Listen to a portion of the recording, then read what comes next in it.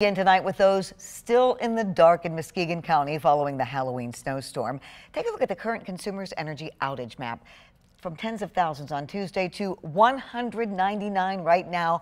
North Muskegon is the last area to be restored, and these little blue dots are the neighborhoods still waiting for power. 13 on your side's Micah Cho was there tonight where neighbors patiently waited. Juliet, David Silva has a fireplace that's been keeping things warm. However, not everyone was that lucky. North Muskegon is one of the hardest hit areas, and Consumers Energy says it's a priority since the storm hit. It's pretty ridiculous how I've never quite seen a winter storm like this that is, it's dropped so many limbs and so many trees. David Silva, who lives in North Muskegon, is one of the tens of thousands who lost power on Halloween. After more than 48 hours, the electricity started to come back on in his neighborhood. Throughout North Muskegon, additional crews have been working around the clock to get the power back up.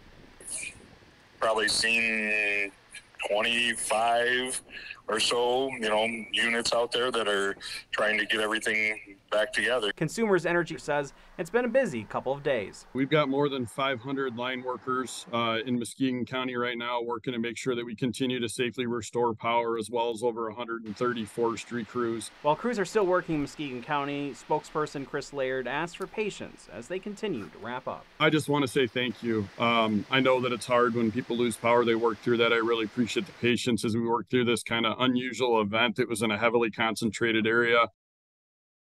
Power is expected to be restored in the next hour to the few dozen still waiting, all in North Muskegon. Juliet? Micah, thank you.